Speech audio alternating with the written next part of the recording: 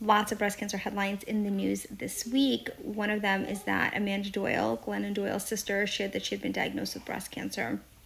And she talks about the fact that she had actually gone for a risk assessment, was found out that she was at high risk for breast cancer, and then because of the high risk, decided to get an MRI. Now, we don't know a lot about what her risk is. We don't know, about prior mammograms. And I know that she shared some on social media and some on her podcast, and I haven't listened to the podcast yet. So some of that may be disclosed there. But because of that MRI, because she was high risk, she went to get the MRI and was diagnosed with breast cancer. And I think this is such an important point, and I've talked about this before, is that we need people to know their breast cancer risk. And I think this is where these social media platforms and education is really important, because I urge people to say to their doctor, hey, can we talk about my breast cancer risk? There are validated risk assessment tools like the Tyrer-Cuzick and others that can help women figure out if they're at high risk. If you have dense breasts, you're at higher risk for breast cancer. 50% of the population has dense breasts.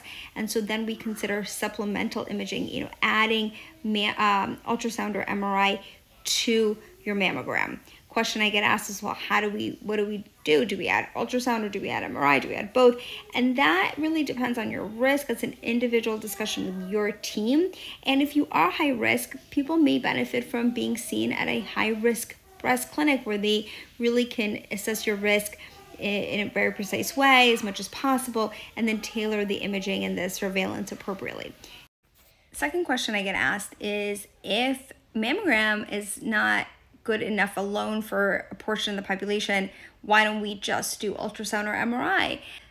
And the reason for that is that mammography can pick up things that ultrasound and MRI cannot. So mammograms will pick up calcifications that you can't see on ultrasound or MRI. And so that's why it's important that we do the imaging together. Now, a lot of new advances coming, a lot of things being researched, and I get asked about those modalities.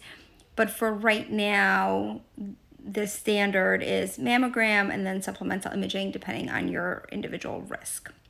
Another thing that Amanda Doyle shared is that she is having a mastectomy. Now, we don't know the reasons for why she's having the mastectomy instead of a lumpectomy, but some of the reasons why we do a mastectomy instead of a lumpectomy is one for a genetic mutation that predisposes you to having a second breast cancer, such as the BRCA mutation. Sometimes people have multifocal disease, meaning it's in multiple areas, and so a lumpectomy is not surgically possible. Sometimes people opt to have a mastectomy, and they may opt to have a single mastectomy or a bilateral mastectomy on both sides. Sometimes the location or the size of the cancer, again, makes a lumpectomy surgically not the best option. So those are some of the reasons. Lastly, I want to wish Amanda well.